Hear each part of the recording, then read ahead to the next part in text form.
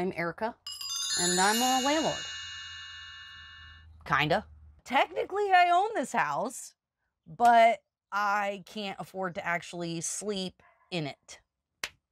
So that's how this got built. Technically, I live in this this little structure that I built here on the bike path on city property. The really convenient thing is that when my grandparents had the house built, it was the perfect location on the bike path. So now that it's constitutional to sleep on public property, I said, all right, well, I know how to solve this problem. I'll just sleep on the bike path and rent out my bedroom so that I can afford to, well, rent out my bedroom and the rest of the whole apartment so that I can afford to keep the house.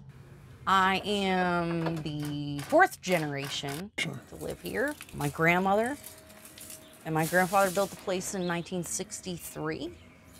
And my great-grandmother lived in the mother-in-law apartment. Love it here in Burlington. It's beautiful, family, all from here. But there's been a lot of changes over the last few years that have made it a lot harder to be landlords here. What kind of changes? Well, tax increases for one thing. Tax increase after tax increase after tax increase. It's literally like every single time you turn around or sneeze, the taxes are increased. It's like rabbits. All of a sudden we just get a notification that there's new taxes or some new regulation or some new thing that they're gonna make us do. This is my favorite. There is this program from Efficiency Vermont. They do this test and they can test where you need to upgrade your insulation or if you need a new furnace and all this stuff. So I was like, sure. $16,000 worth of renovations. They recommended $200 a year in savings on our gas bill. The whole house. 80 years to recoup the cost of those.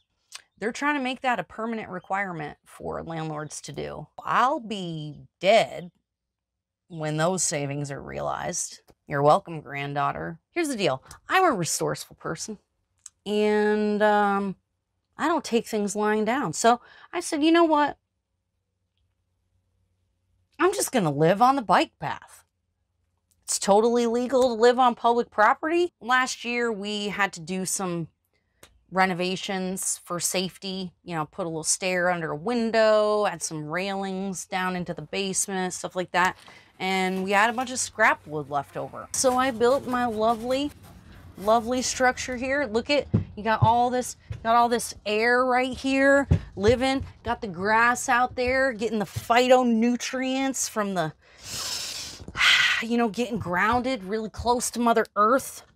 I mean, I'm as close to Mother Earth as I could be without actually being on the earth. So, you know, it's a great way to remember where we come from and get back to our roots. In addition to the extra money we're making off renting out the whole house, I've come up with some other ways to make a little extra money off of this beast here. I'm real entrepreneurial, right? I told you I thought I could make some different money, some extra money. Can you picture your business advertised right here? Huh? Right here on the bike path for everybody to see? Perfect. Money. That's what I'm talking about. Boom. I sleep out here, hang out here. The Wi-Fi signal's really good, so I can do my workout here even. And I just shower in the bathroom in the basement and hang out. Why don't you just live in the basement? Oh, you'd think that I could do that, but there's these silly rules that the ceiling has to be a certain height. It's crazy. So I use the bathroom down here, which is great. The bathroom was built, you know, years ago when my grandparents still live here, but it has to be a direct vent furnace, so we got to make it all go out this window instead of the chimney. And so it's basically just like, yeah, you have this whole huge basement with multiple doors and windows, but you can't use it anyway because... And the fire marshal came for an inspection, And he said, and he freaked out. He totally freaked out. He actually got really mad at me. He was like, you can't live down here. Ah! And yeah, there's 2 doors and 3 windows. The windows aren't big enough.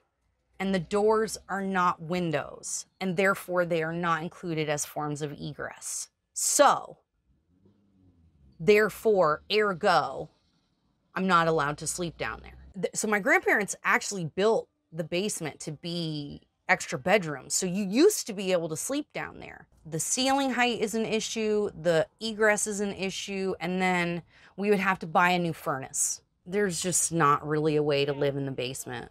I don't think I'd want to anyway. We've got a tenant that's awful.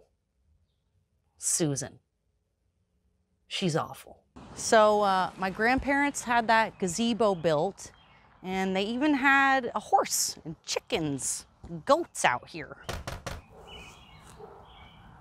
Who's that? Susan. So why do you dislike this Susan person so much?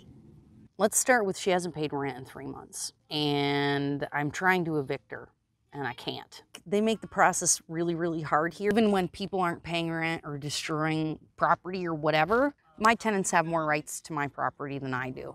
I've considered becoming a tenant of myself, hoping that maybe that would give me rights to my property more, since my tenants seem to have more. But then I was told by my lawyer I couldn't do that. But yeah, they're actually even trying to get rid of no-fault evictions. They make it sound bad, no-fault eviction, but you know, I own this house. Long day landlording, fixing stuff, putting stuff in a way, making sure things are safe for my tenants. So I'm gonna kick back, catch me a pigeon or 2, eat some dinner, and you know, roll out my mat here, get a good night's sleep. And that's homeless landlord living.